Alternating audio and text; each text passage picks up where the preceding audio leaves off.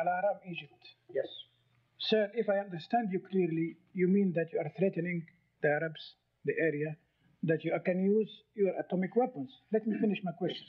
What is the real value of peace which is supposed to be existing between Egypt and Israel, and the peace which you are calling for between Israel and the Arab countries? To begin with, I would not give 2 grosz for the peace between Israel and Egypt, to be quite frank. And if I were Lloyd's of London, I would not insure the life of your president. What will happen when radicals in Egypt will do to him what was done to the previous one?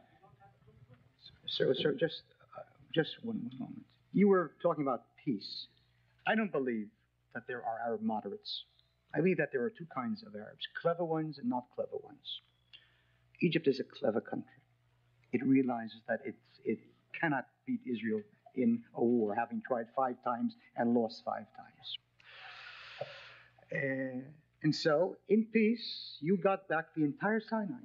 An incredible tragedy on the part of Begin. Nevertheless, it was done.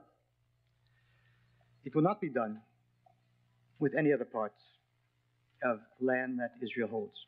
It will not be done. I want peace. I live in Israel. I serve in the army. My son serves in the army. I want peace as much as anyone wants peace. But I'm not a fool. You don't want peace. You want Israel to give up the West Bank. That's what you insist upon because of Palestine. And you want us to go back to the 1967 boundaries, and then you will be talking about the UN call for the right of the refugees to go back to Jaffa and Haifa. Therefore, I can assure that had I been the prime minister, you would not be sitting in the Sinai. A mistake was made. It will not be done again.